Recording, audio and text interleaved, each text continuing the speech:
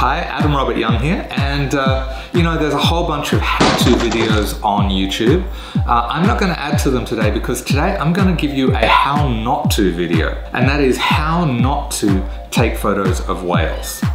This is all based on an experience that I had a couple of weeks ago here in Brisbane. So stick around, and at the other side of the intro, I'll tell you all about it.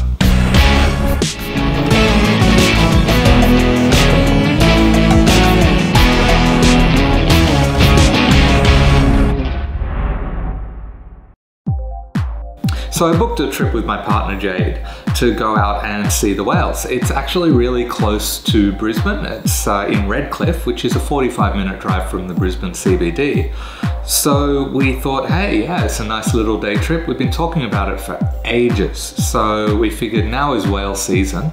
So why don't we go out and check it out? And I thought, yes, I'm gonna get a great YouTube video with great content. I'm gonna get epic photographs of the whales leaping out of the water, and it's just gonna be amazing. I'm gonna show off my amazing photographic skills, and everybody will be wowed and in awe of the amazingness.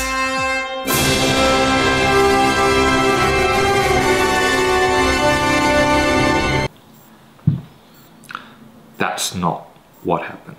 We went out and we got onto the boat, which was a reasonable sized boat. We bought there's like 3 tiers of tickets. We bought the middle tier, and we basically got a table all to ourselves, just 2 of us, but we had our own table, which was awesome, with a window so we could look out, we could see the ocean. And it was a really nice trip out from Redcliffe into Moreton Bay. So I guess the first sign that maybe I might have a challenge on my hands was when they announced the swell. They said that it's a 1.4 meter swell. So basically the boat would be going up and down and up and down, and it was a little bit, you know, a little bit rough.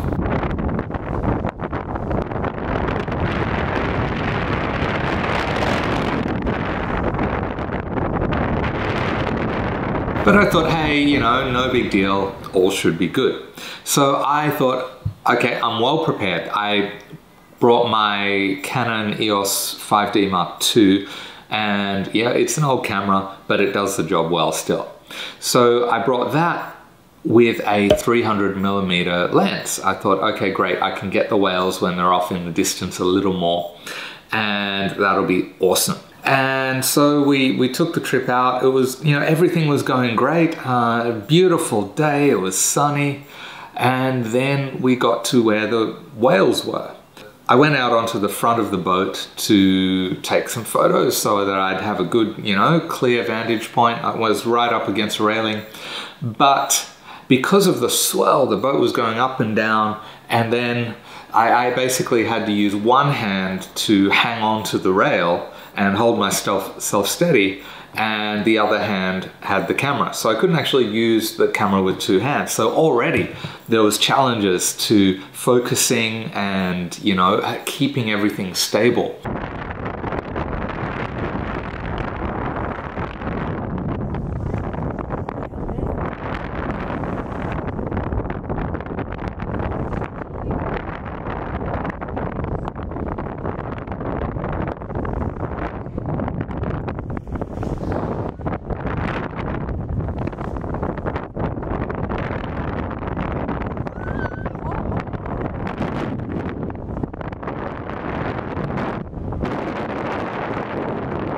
Okay, so that already made it extremely difficult. But then when the whales started surfacing, coming up to the surface for air, I realized they were way too close. So they were, you know, pretty much right by the boat. So that 300mm lens was way too long.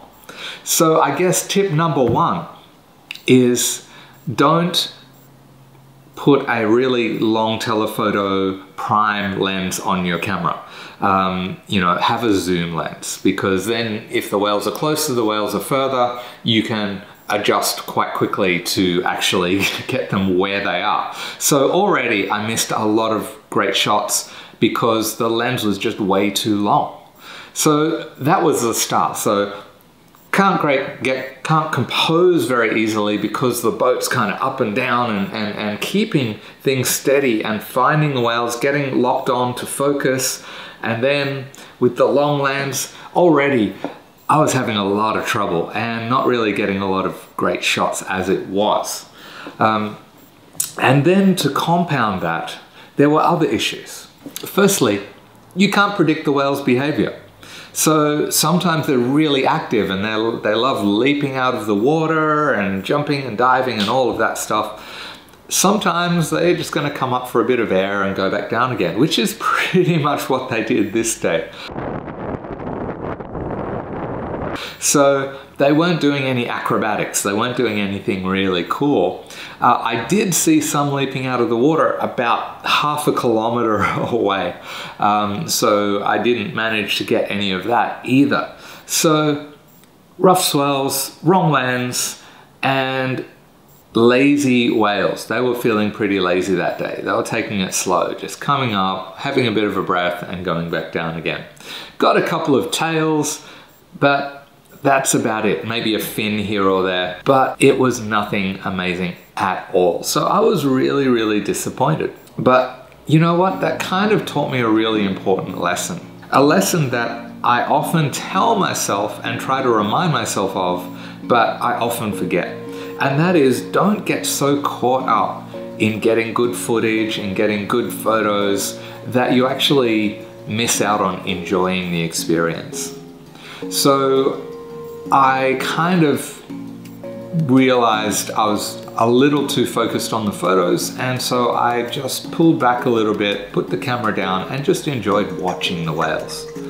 And that's a really important thing for photographers, that we don't get so caught up in capturing moments that we miss out on actually experiencing it ourselves, that we're always off in a distance in our head thinking about apertures and shutter speeds and focus and all of these things and composition. And when we, at the end of the day, we don't really have any memories apart from the photos that we took. So yeah, make photos, absolutely, but also don't forget to make memories. And so for the rest of the trip, I just spent time with Jade and we enjoyed the time, looked at the whales, enjoyed the scenery, enjoyed even just the sun on the water, which was absolutely stunning. And in the end, it was a great day. But I'm still kind of a little frustrated that I didn't get any great photos from it. But the whales are gonna be there for a while yet. And now I have a little more experience. I'll know what things to look out for, what things to be aware of, and what things to prepare for. All right, so that's about it. I kind of felt like I had to post this video because I did create it a couple of weeks ago before the channel kind of had a bit of a change. But the one I'm really excited about posting is the one that I think I'm going to do next, which actually goes behind the wall in China, looking at some things that even the local media didn't get to see, but I was lucky enough to witness and also to photograph when I found an entrance into an area that was being blocked off by police, and the locals actually hid me in that community while some things went down. So I was really, really thankful to them and lucky to photograph those incidents. So I'll be sharing that in the next video, and it kind of marks a bit of more of a turn towards the documentary photography side of things, which really, that's my strength. So I'm going to play to my strengths. But of course there'll still be stuff about Brisbane, there'll still be some general photography stuff, but yeah, definitely going to start looking at a bit more documentary photography content as well. So I hope to see you there. If you're not subscribing, definitely subscribe so you don't miss any of that. And thanks for watching this one. I'll see you in the next video.